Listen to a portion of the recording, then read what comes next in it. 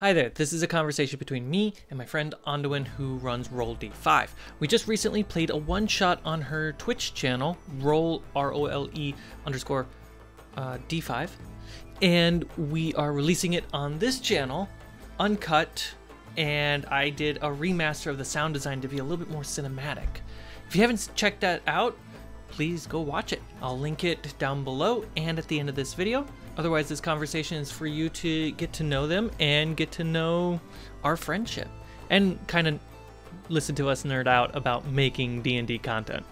All right, have a wonderful rest of your day, and I hope you enjoy. So what did you think about the game? Okay, but yeah, we play a new system every single week with a completely new cast. It's a lot. Yeah, why do I spend time editing? Why? Why do you edit? Is it even worth watching?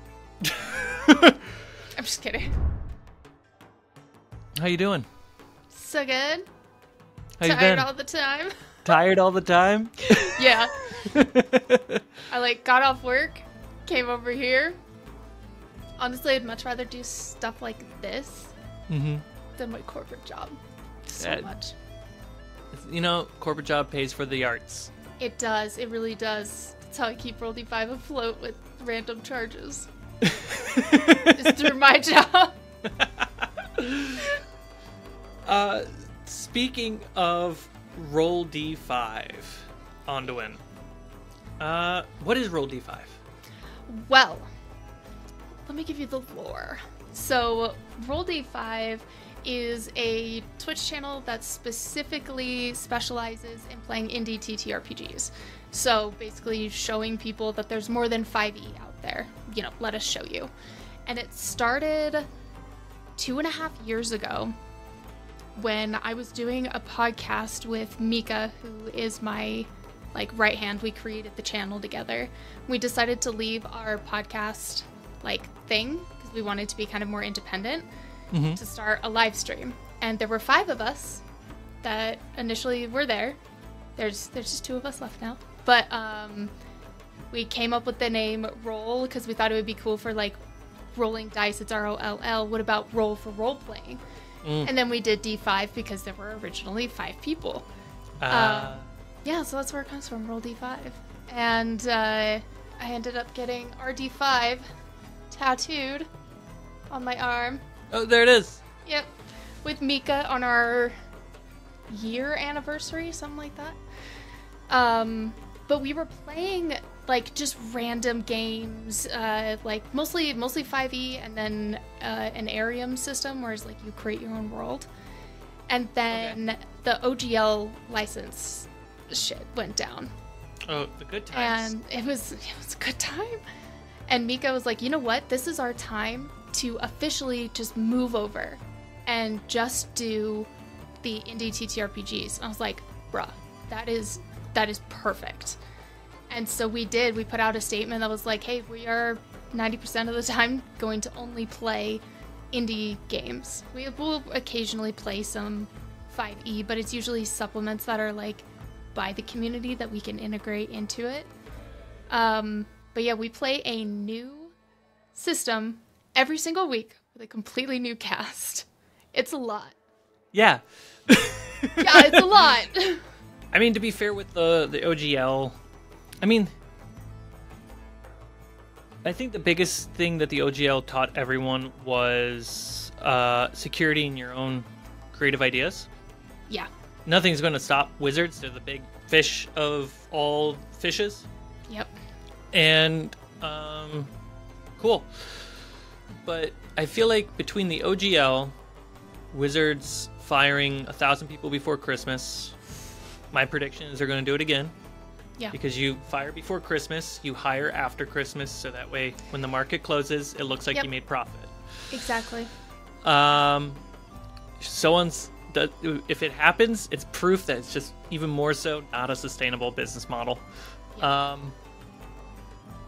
But with that happening, and then not necessarily the drama of 2024, but just the transition to it, I didn't really care that much. in some of the games that have yet to be released. We got super crunched down in 5e at high level play, and I got burnt out as a DM. Yeah. Well, mostly I would say I would have not been burnt out if I wasn't recording and editing. That's a very good point. That's probably why we haven't hit a whole bunch of burnouts, because we're doing so many different things. When you edit your own stuff too, that's a lot. Oh my gosh. You're criticizing every single choice, and it just stacks on top. Which is why I mostly moved personally over to Shadowdark. Mm-hmm. It's just a rules light 5e. Yeah. So we get the chaos of 5e. We can homebrew it whatever way we want, but it's just less likely to get stuck in the muck. It's true. Well, there's moments that we got stuck in muck. Oh yeah. So if you enjoy the muck, it's there. It's there, and you'll be fine. So you roll 5. Mm-hmm. It's just you and 2 other people now. So technically we're a team of 10, but it's... Oh my goodness. I know. So there's me and Mika. We've moved our names from director from creators, because we're like, the people that are on our team have helped create the channel what it is today. So what does creator even mean at that point? So we moved to like director. So it's me and Mika who are directors, and then we've got 2 admins, who is Shadow Sylvia and Julie, and then I'm gonna pull up a list so I make sure I don't forget anybody, because that would be embarrassing if I did. But we've got Aetherius, who is our casual adventurer. We've got Andrew, and we've got GM Justin. They are both narrative designers. That means they mostly GM on the channel. And then we've got Natalie and Nat, who are techs, artists, and Nat runs our TikTok. Sick. And then, I know, right? Somebody to do it for us. And then we've got Danielle, who is our design lead. So if you see stuff from like our games here in October, you'll see a really cool layout that's on all of our October games, which is Roll D5, but it's Roll D scared, but the S is a 5 instead. Oh, funny. Yeah, and so we're starting to do like theme months. So what Danielle does is he's a designer. He does all sorts of art and layouts for us and helps like be like our main designer for all the thematics on the channel. And then Zoe, who created our logos. Man, I should just release weekly. Mm-hmm. Why do I spend time editing? Why? Why do you edit? Is it even worth watching? I'm just kidding. Oh, because I like winning festivals. I hear Allie just laughing. I don't even win. I get nominated. Hey, we were Crit Award nominated. We didn't win, but we got nominated. Nominated is all you need. Nominated is all we need. Yeah, I'm impressed with a lot of my friends who are able to grow so quickly, and there's probably 3, but the 2 major factors I often see are building a team. So people have different responsibilities and they all have a shared goal within the design of the project. Yeah. And then second, not just consistency, but frequency. Mm-hmm. You know, when you're trying to edit a movie, or 4 movies out of a single episode, or a single session, frequency is not a thing you're going to do. No. Because you never know what's going to happen with all of those, because the editing is just going to be different almost every time, especially with how much you do with, like, even, like, sound and music and, like, those types of effects. They're going to be different every single time, and so you have to think about where exactly is this going to go, and at what time, and how long. Like, there's so many minute details in editing, so you kind of have to pick your battles as to which one you want. Yeah. So as someone who does all of it. Mm-hmm. Just so impressive. Oh my gosh. Oh. You say impressive, but then I look at the timeline, and I only can spend 30 minutes a day on it. You know what? And it's 10 minutes per minute. Yeah. When I did podcast editing, I still do some on the side for a friend, but like, yeah, those minutes, man, they take forever. But it's so rewarding to look at the playback. It really is when like it's all there's a done. punch in. There's not a distraction. We get the joke. It was intentional. Yeah, it's so rewarding. It's like it sucks in the moment when you're doing it. You're like, I just want this to be done. Then you finish and release it, and you're like, yeah, so good. So why don't you edit? You know, that's actually what we're gonna start doing here soon. Is we are looking into starting editing, but only because we upload our stuff like our VODs, but there's the 5 to 7 minutes of the before soon screen. Then there's the 10 to 15 minutes of intro break, and then intro, and then the ending. Yeah. And so I was talking to my team the other day, and I was like, guys, I think we need to start doing just some minor editing, because this is a lot of just fluff in there. Cut the head, cut the tail. Yeah. In fact, shoot an intro. Yeah. And then shoot an outro. And then you're you quickly introduce it in seconds. Mm-hmm. Yeah. So fade we're out looking some into music, doing that. and then fade back in, and you're good. Yeah, we've got great music. We got a theme song, like a theme orchestral music that plays every time on like our starting soon screen and our ending. So we got like custom music done by Dungeon Maestro, who's fantastic. Aiden is spectacular. It is shocking how little custom music is used in this genre. Yes. It is so It shocks crazy. me. I hear the same epidemic royalty-free music Constantly. everywhere. And that's why we also use arcane anthems as well for like our like the live screen music, and then our break music, which is a bunch of his like D&D parody music, so you can just like dance during like the break. But yeah, it's like trying to do different music every single time, because it's boring to hear the same things over and over again. Yeah, I mean, I'm working with a composer right now, Ivan. I can never pronounce his last name, so I'm not going to risk butchering it. Ivan, if you see this, just call me and tell me how to say it one more time. I swear. Send a voice memo that you can Send a voice memo. Get every time. We've been spending the last month and a half making motifs for every era in the world of Eyrde, so that the world has a voice. That's beautiful. And we're about to finish up the wild, and we're going to move into ambient tracks based off the motifs. So that way, if you guys go into a dungeon from the Age of Thunder made by the Giants, it sounds like that era. If you go into a dungeon made by the Dragons, it sounds like their dungeon.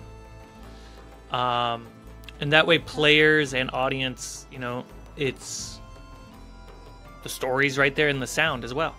Yeah, the sound is so important for because it's a really big aspect of immersion. Mm-hmm. And it's so important to be able to have all of that, especially because you can also change the tone of it as to what you're doing, what kind of emotions do you want to invoke, especially with when you're doing battle sequences. You can pick out that specific music to make it even more intense. And it enhances roleplay. So uncut, yes, 100%. Editing. Battles are evil. They're the most editing that I do is in the combat. Really? Oh my gosh. I look forward to the end of combat. It's almost influenced my DMing where I try to avoid combat. I avoid combat for completely different reasons. I don't want to edit. It just stresses me out. So it's because many times I find myself, the perfectionist comes out of okay, it's the monster's turn. Well, I need to play the monster sound effect. The monster hits. Well, I need to make the monster sound. You hit with a sword. Okay, so I need a slashing sound.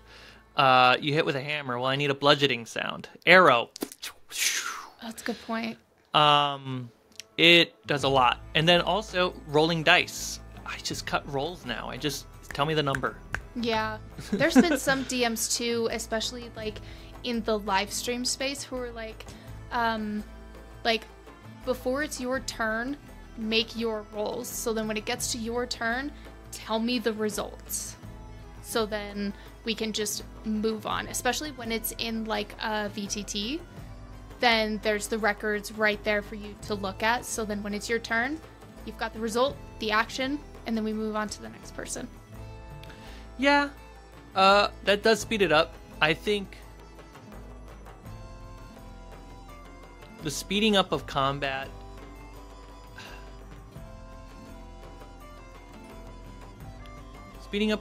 is a big thing, but I feel like the emphasis is we need to care more about the rolls, and then we're not going to be throwing rolls away, even in live play. It's like, what do you do? I attack with my spell. Cool, bro. Like, well, then you need to describe your spell. Like, put a little flourish into it. Well, I haven't implemented it because it's hard to direct players more than actors.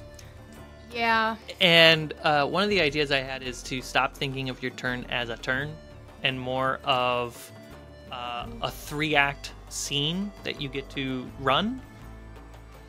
So the first act, because all players do this, is in their head, quietly, alone, in the dark. They're looking at the game like a chess board. Yeah. What do I do? What do I need to do? What's this? Well, if I can't do that, it's like, okay, the first act of your turn. Say all of that out loud from the perspective of your character. Yes. I want to go help the priest, but the problem is the fighter's blocking the door from the zombies from coming in, and I don't know which one to pick. Say it out loud. Oh, yes, you've just made something dramatic, something interesting. You've made and then you go, well, what do you think you should do? Well, if the zombies get in, we're all fucked. So I'm gonna go stop the zombies and help at the door. Great, roll a strength check. Yeah. All right, stop. That's your turn. The second act is so making the choice and rolling for it, and then the third act is the GM describing the result. Yeah, and that makes it so much better because instead of just like I'm gonna shoot all the zombies at the door. Mm-hmm. Cool, but now you've got this whole like scenario situation that just like added to the world building and probably influenced like something about your character and how you're gonna play them in the future. Yeah, I mean, it's so cool. I'm all for describing how you swing the sword. I'm all for describing how does this spell look, right? There's a lot of creativity that comes in there. But I care less about that. I care more about the context, the setup. Yeah. It makes the difference of a scene that a lot of action's happening and you really don't care, or a scene that is happening and you just don't want the characters to be in this room right now. Yep. It's the context. Yeah. And yeah, just describe your thinking process right now. It's actually, I find it interesting when players are in a meta way solving puzzles and problems, trying to think through the encounter. Yeah. I was running a game at a cafe, the same game that we ran. Completely different. Oh my gosh. But the encounter, this is a great transition. The encounter that you had in the fortress in the dining room. Ooh. Right? Yeah. You were fighting the vampire and the woman was shackled to the ground. Yeah. Or the table. Because of time restraints and some bad choices of setup for me, that I couldn't have the vampire in that room. Ooh. I had to reveal that she was at the one that's on the table was the vampire that moment. but she's shackled. So what I did is I had shadows come into the room and they fought shadows. Ooh, interesting. And then once they defeated the shadows, she revealed that she was a vampire and she tried to fly away. Hilarious bit there too. So they're trying to fight the shadows, and it comes to this player who has never played D&D before. Played other games, just never D&D. Yeah. And he stops and starts thinking about the scenario, the room, the fact that there are blue flamed lights around, and that I happened to describe when they tried to attack a shadow, the sparks. I was just being flairative. The sparks lit up the shadow, and then the shadow came back. And so he was like, as describing the context of the shadows, the light, what he's seen, he's just putting it together. Yeah. Some DMs would say, stop metagaming, just make a choice, right? Yeah. This is the beautiful thing, putting it all together, and he finds a solution for this encounter that I will forever have. He turns and grabs the blue flame torch and strikes the shadow on the ground. Ooh. So, context in the world of Eyrde, the blue flame refers to the Umbral, the underworld. That is where all the undead monsters come from.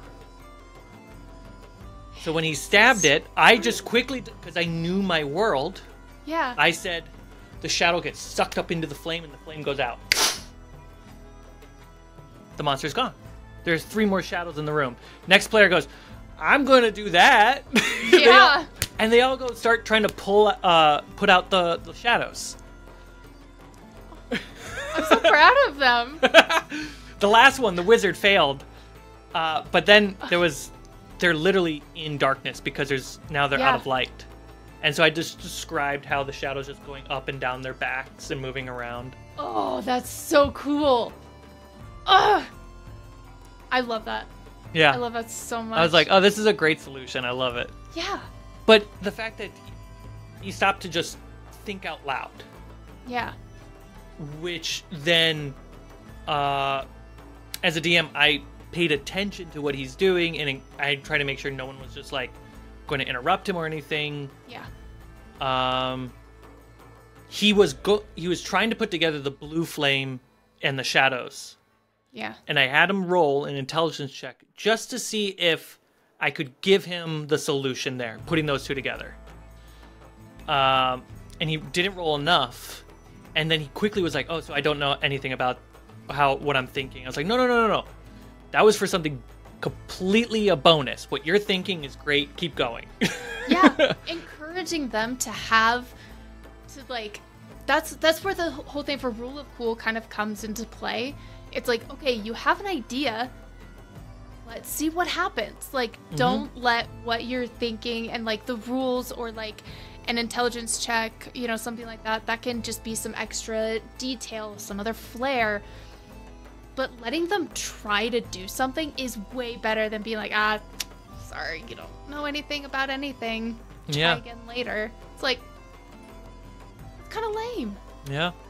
The wizard at the end, she was the only one who made it throughout the whole dungeon. Everyone else had to swap out characters. Yeah. I know the feeling. At the end, the dex check to get back over the bridge, she didn't make it, but she casted Featherfall and landed alone at the bottom, and we ended the game there. Whoa! I would have just been screaming, no! Absolutely not! Absolutely not! We keep going! It's a great ending. So what did you think about the game? Okay. So, when I go into playing games, so for me, the most intimidating part is typically character creation. So I see all of these people with like classic 5e, they're like, I've got a backlog of like 5, 10, 15, 20 characters that are like super cool and like put a note in that. There's something to talk about there, but keep going. Do it. And I sit there thinking, when I'm invited to a 5e game, I literally just create my character right then and there. Because it's so intimidating. So when on like Roll D5, when we have like, especially like one-pagers, those one-pager RPGs, they say, okay, roll these things and this is what builds your character. And I'm like, that is fascinating, because not only do I have to not worry about the stress and mechanics of building a complicated character, this thing is doing it for me, and I can build my character's personality and other things around that instead of kind of like the other way around. So when it came to Shadowdark, I was so excited that basically everything was roles, especially for like yeah, we could pick like what kind of race and other things that they were and their name, you know, the classic things. But then we did the roll for strength, dex, con, and all these other things too. In order. And making your character that way was fascinating, because like for like talents and stuff, you don't have to come up with that yourself. Let the character build itself alongside you instead of you just building the character. So I was fascinated by that, and I loved that. Did we have a level up in the game? No, let's see, how many died? I think everybody but like three made it. Yeah. Nibs, Prim, and Rose. Nibs died. Came back. Technically he died, yeah. So he's more like resurrected ish. I still don't know if Nibs was actually like my Nibs. Or that was your Nibs. Okay, that makes me feel better, because I was thinking about it the other day, and I was like, that was part of the red herring. I was like, like the whole game, I was like, is this my Nibs, or is this like some sort of bad guy, an illusion? So I didn't trust him at all until I was able to like control his like abilities, and I was like, okay, I'm feeling a little better about this. A little. The way I see it in my head, he luckily caught onto the wall. Like, he's a marionette. Yeah. Made of stone. So he's easily as old as the fortress itself, right? I was like, okay, he probably grabbed onto the wall and found a way in, which is a great thing to discover if you go into a certain part of the dungeon. And I imagine him like fixing himself this entire time. He's like chiseling himself to make it all like smooth out. He's missing a joint like ball, so he's like picking a rock and trying to fit it in there, all while hearing like zombie noises in the back. He's like, God, please don't find me. He's just like, I'm made of stone, so come find me, bitch. So funny. I love how like the difference between those two perspectives are, because like I love when players get that kind of anxiety. That is some of the best parts of doing that. Oh my gosh, I hate the anxiety as a player. But depending on the DM and like not the premise, but like the social contract of this specific game. Yeah. Like, if we are playing a zero-sum game, like this is fighting monsters, we could die, right? Yeah. The stress is that fun, competitive stress. If it is a not zero-sum game and we're doing more of a story-focused thing, especially when we're recording, the stress gets a little bit weirder, because you're like... You're performing at the same time as figuring it out. So you're pausing and you're going, what do I do at this point? Like, what's a good choice, not just a right choice? And that stress just becomes a different type of stress, because you're not... Yeah. And it's kind of uncomfortable sometimes, because you're like, I don't know what to do. Which is so funny, because I'm kind of the opposite, because the first time I played a TTRPG, which was, of course, 5e, was on a live stream. The first time I ever played. And it was on purpose, because I was going to be helping anybody that came in curious about the game to see what it's also like from a new player perspective. So any of the questions I was going to ask, other people would be curious about too. And I was like, I'm totally down for that. And so we kind of adopted that with World D5, because we, this is a slight tangent, but we tell people, look over the game docs, but you don't have to be like super knowledgeable about all of it, because when we start playing the game, the questions you're going to ask are the same things other people are probably going to be wondering. So when they watch the VOD or the live stream, they're gonna get their questions answered. So I would say I've maybe in the past 7 years I've been playing, I've maybe played 4 games in person, and like 2 or 3, like less than 5 games that are not streamed or recorded for content. So I don't know how it feels. The feeling of that other stress, because I'm constantly performing. Sure. And so that's how I've adjusted, is just working with that kind of stress. The games that I played off camera, before DMing or DMing on camera. Yeah, that's... those games...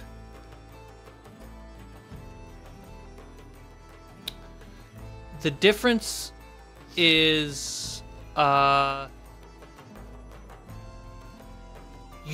are jumping in on a server thinking you're playing a PvE game. Oh. And you're just one-on-one, when really, no, this is a group activity. This is game night. Interesting. That's what it's supposed to be. And when you're not recording, everyone brings the baggage of the week to the table. That's true. It's super easy to happen. And the worst thing is if you're playing like every week, right? Mm-hmm. This is when you meet up with your friends. You don't meet up any other time. So like, this is, any stress at the table becomes actual friendship stress. Oh.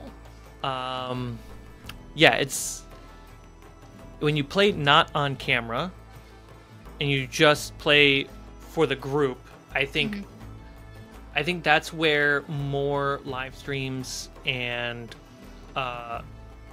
uncut D&D games or tabletop games have an opportunity to explore, of breaking the Critical Role, we're on stage facade, and actually acting like we're just playing a game and streaming. Yeah. We're we're just chilling. Yeah, it's not like, and that's a really good point too, because people always equate themselves to Critical Role, or even not so much Dimension 20, because they do have that friendship aspect in that way a little bit more. They show it more. They show it more, exactly. Whereas Critical Role shows more of the performance professionalism kind of side. Mm-hmm. And I think that's what makes, like not just my channel, but other people's really special, is because we're creating friendships along the way. So right when we say kind of like, oh, the game, we've finished the game, everybody kind of, you can see in their faces and their demeanor going from their character to themselves, their transition to themselves. So then once the game is over, we're like, all right, how's everybody doing? Everybody doing great, and everybody's like becoming friends during the stream too, because not everybody's played with each other before. Yeah. And so when we're finished, doing the stream, everybody's kind of talked about themselves, kind of like being a little bit more loose and not having as much anxiety because the stream's over. Then the game ends too, and the call ends, or not the call, the live stream ends. And then everybody is sitting there becoming friends and talking with each other even more.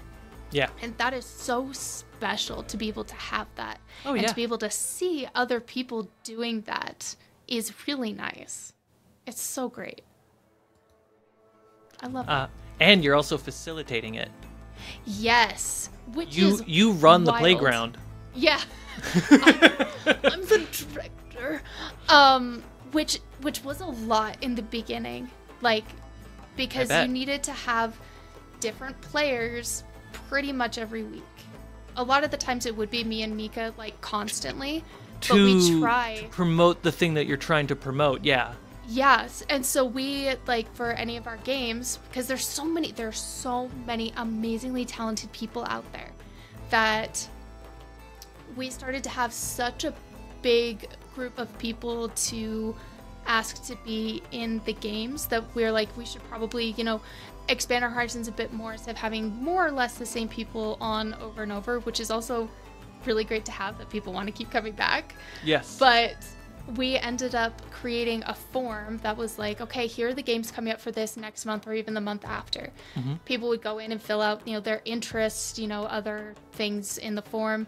We'd get it, we'd schedule it out, and we'd still have this huge backlog of people that we couldn't even get to. And we're like, well, you get first dibs on the next one. Mm-hmm. So it's really nice going from mainly just me going out there and finding people and making those connections to now people ask to be on the channel. Hell and yeah. that was huge. So being able to facilitate that into what it is now alongside my team, it has been so rewarding.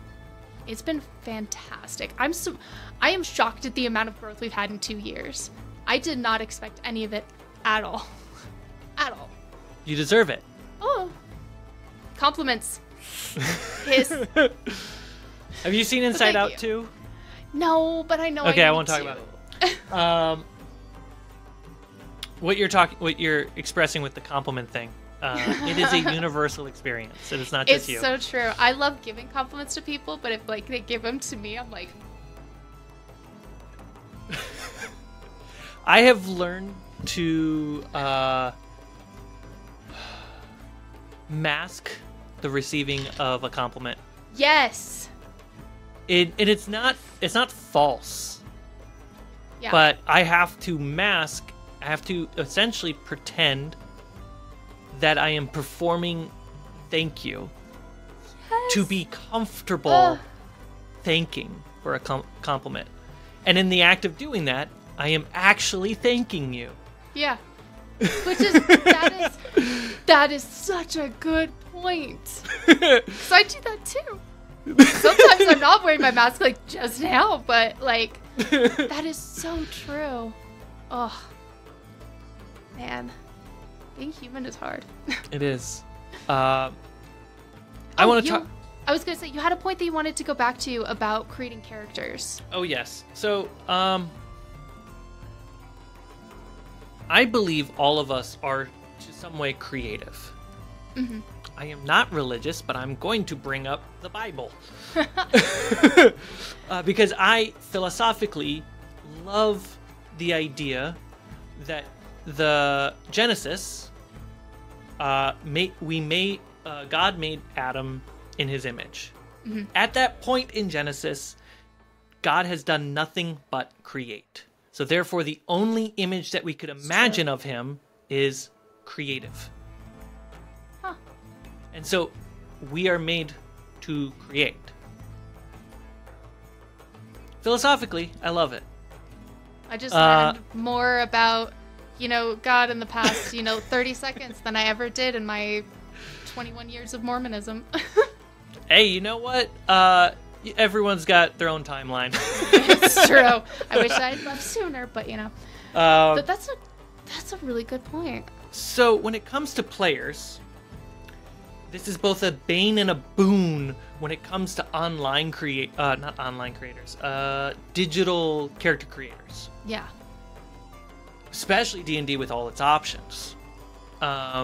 Is people to get to become a DM, you're either forced into it because no one wants a DM. Yeah. Or you're a player long enough that you become a DM. Just like in The Dark Knight. If you don't die the hero, you'll live long enough to become the DM. Yep. And that was my path. And when you're just a creator, or if you're just a player, especially a normal person who isn't brought up or pursues creative arts actively, mm-hmm. when you're introduced to character creation, it is like being introduced to painting for the first time. Yeah. Even though it's paint by number, it's still painting. I constantly paint by number. Allie and I just got a couple's kit to paint by number, so we're going to do that on a date night. That is such a good idea. I've love that. Such a good idea. And I find that players, 5e players specifically, because that's my experience, is they love making more and more characters because it's just a form of creation. And I saw it even more so explode with Baldur's Gate 3. Oh my gosh. Build, the idea, it comes from the World of Warcraft experience. It's like, this is the character I built. This is my expression. And Baldur's Gate 3 is like, you have these Souls-like experience of D&D creation. Huh. I'm putting like some things together like about my childhood now, because like growing up Mormon and in that specific household, they did not like video games. And so it was when I left and like was on my own, or even after I left the church, that's when I started to get really into video games. And even especially because now you're bringing up Baldur's Gate, I'm connecting to that since then, and going up to creating stuff in Baldur's Gate, or like I play a lot of Destiny 2, or the character customization in Destiny is stupid. It's so much wild. And so I always follow a guide, because it's really great to know like your creativity. Everybody is creative in so many different ways. My creativity is just not within character creation or like builds, because I would much rather follow somebody else's guide to tell me how to do it. My creativity is on a different side, and that's wonderful to see how many different points of creativity, especially in a collaborative role-playing story game, comes together. I will say, I think there are 2 hiccups in there. First, when it comes to 5e or whatever, like build a character in Skyrim, build a character in 5e, Baldur's Gate, you're building to the limitations that you have and to the context you have. So if you are a DM who built their world and you're just plugging 5e in there, right? Yeah. You need to provide the context of what are these classes and what are these spells and abilities mean in your world. Because that will guide that character build. That's so true. I'm not going to build an extra planar character if there's no planes in your setting. Yeah. That's true. The other thing is, when you said everyone has their different types of creativity. Currently, I would disagree. Okay. I think people enter creativity through what they have available as a set of skills and experience. Okay. So, if I grew up carpentry, my entrance into creativity will be through carpentry, cabinetry, and eventually architecture, possibly. Yeah. But it's all coming from the same fountain that we all have. Yeah. And though it sounds like it's different creativity, through the path of working with wood, you can get to working with metal or painting because you built a frame for a painting, or you get into laser cutting for wood, and then you're wondering, what if I did this? And then you would just explore, and you just become that maker part of your brain. Okay. I can get behind that for sure. Another great example is myself. I love that. Getting into crafting has unlocked the ability to think 3-dimensionally for me, more so. Versus sketching it down, no, give me some material and I'll build a prototype. Oh, it's so different when you can work with your hands. Completely different. Or with world building. I actually care about world history more now because I connect certain cultures to my world, like ancient Rome being elves, Mayan and Aztec being dragons, right? And so I learn about those cultures. Yeah. And my brain is, that maker part of my brain is the gateway of learning now. And I just think everyone has that fountain that is their maker, their creative part, and they just get in there differently.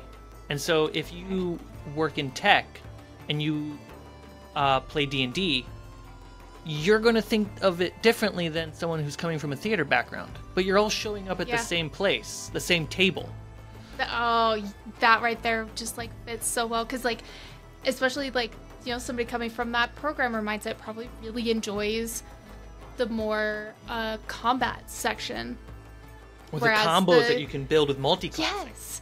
And whereas the theater kid is probably like roleplay, emotions. But then being able to sit at the same table together to collaborate, you learn from each other. Therefore, expanding your own fountain getting of closer talent. to the core of that fountain. Yes. Which will unlock more streams of creativity. Yes. Oh, that is so cool. I'm going to think about that for the rest of my life. Good. And while you think about that, tell me what you think was the most challenging thing in that one shot. Ooh. And there are different types of challenging. Yeah. From a performance standpoint, it was keeping track of personalities for each character. Because we had 7. That's most characters I've ever played at once. Aside from being like a dungeon master, where you know you have to be like 40,000 NPCs. Some of them just like reverse clone, and they just become one person, and you're like, yeah, you're just dealing with one person now. Yeah, it's like the classic, you know, the one that Run DMG Ryan uses is Boblin the Goblin. This is like everybody just eventually turns into that NPC that shows up all the time. To be honest, from a more technical standpoint of Shadowdark itself, I didn't encounter anything that I felt was particularly challenging, because everything was so well laid out. What does your wisdom do, your dex, how your weapons work? It was a little bit of a relief when you come to do like spellcasters, and you go in to do a spell. Usually your spell slot is gone and you have to wait until a long rest. Here it's like you succeed until you fail. Once you fail, that's when you kind of need to do that rest. I thought that was a really big relief, and I didn't find anything particularly challenging in a way that was frustrating at all, because it all felt very explanatory. Any questions I had was very easy to find in the book and fix what I needed to. I would play this again in a heartbeat because I enjoyed it so much. Those are the things that the game won awards for, so good. Exactly. The awards are justified.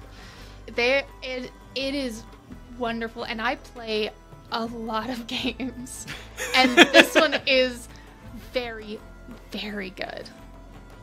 I loved it, and it helps to have a really good storyteller. Oh, you're great. Compliments. So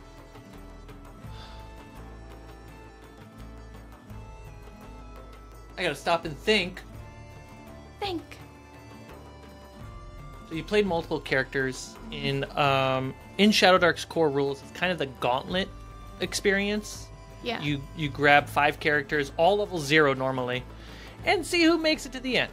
Going in, understanding that it was a spooky-esque game, I necessarily didn't say it was Ravenloft up front, just in case you were familiar with like Curse of Strahd or something. I know the name of Curse of Strahd. I've never actually played it.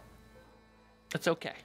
What were some of the backstories that you had started putting together in your head for all these characters? Because you started like going, oh, this feels like a Nibs, or this feels like, I don't remember their names anymore. I do. Prim, Rose, and then we've got the dead ones, Jasper, Aja, and Hilda. Oh man, Hilda made it so far. I was so impressed. That's sweet, sweet dwarf. Okay, so we'll start with the ones that had died. Yeah. So for Hilda, we started kind of putting things together figuring out the ancestry. And I kind of wanted to more or less experiment with like ones that I've probably not really played a race in that like situation before or at all. She was a roustabout, right? Yeah. For those who don't know, roustabouts are optional character classes if you don't roll your stats high enough, and they have great advantages built in. They do. They're a great class, but narratively they're designed to be the person who doesn't belong there. They basically are an NPC. That's a really good way to put it, because it's so true.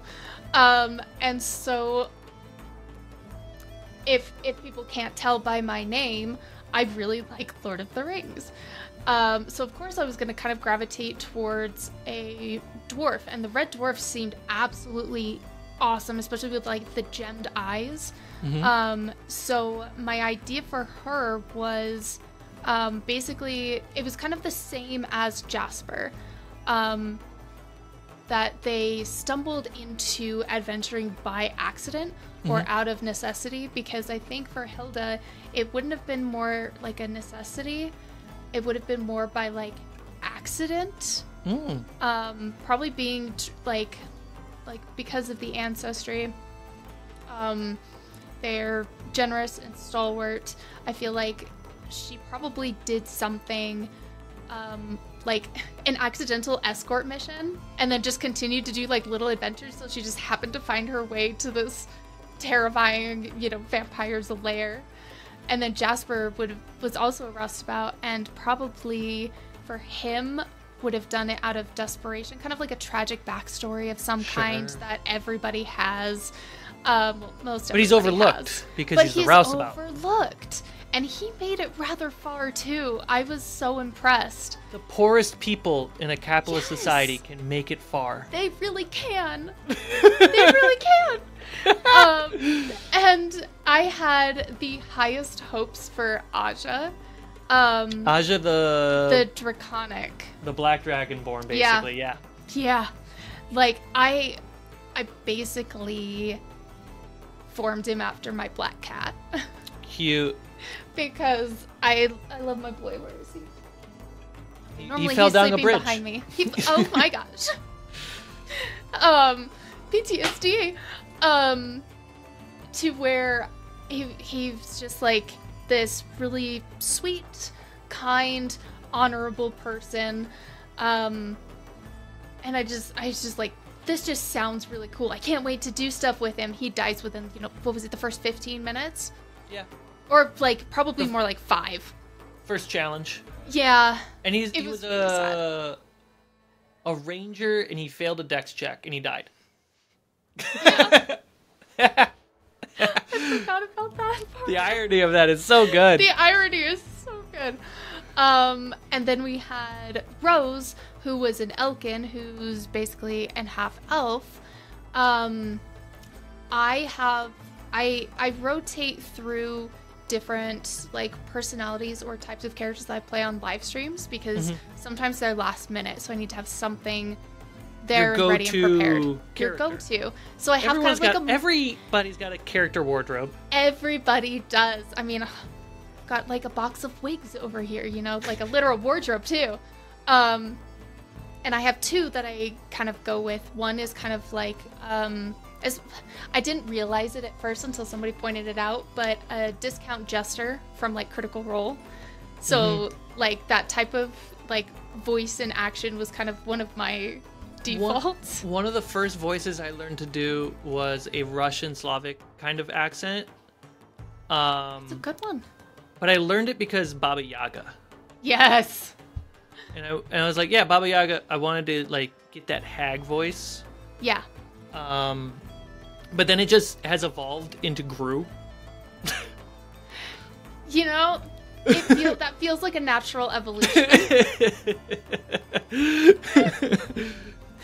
And then my other personality is basically basically an elf, soft, like British accent. Like that's kind of like my second go-to. And I was like, this feels right for this character. Yep. High society, royal. It just fit really well into one of my basic characters. Mm-hmm. And then Prim was a halfling. And it's always fun. Is she a halfling or a gnome? She was a gnome, but it's more. It has a description of halfling, kind of like in its thought. And again, Tolkien, I was like, seems like a hobbit, and it's really fun as somebody who's really tall, 5'10", playing somebody who's really tiny and really small. I just love doing. So kind of like a fun little adventurous thing who was I think it was like a cleric almost. Yeah, I think she was a cleric. Yeah, or a priest, something along those lines. Same thing. Yeah. The priest is a cleric paladin. So priest is a cleric and a paladin basically put together. Leaning a little bit more into paladin than it is. Yeah. Yeah. I mean, exactly. They have to lean one way or the other sometimes just to get it right. Yeah. Yeah. So yeah, leaning cleric. And she made it really far. Yeah, she did. And then Nibs, of course, when you think marionette, you probably think, like Pinocchio. It's the basic thing. And I just needed to make a word, pick a word that means construct without war in the name. Yes.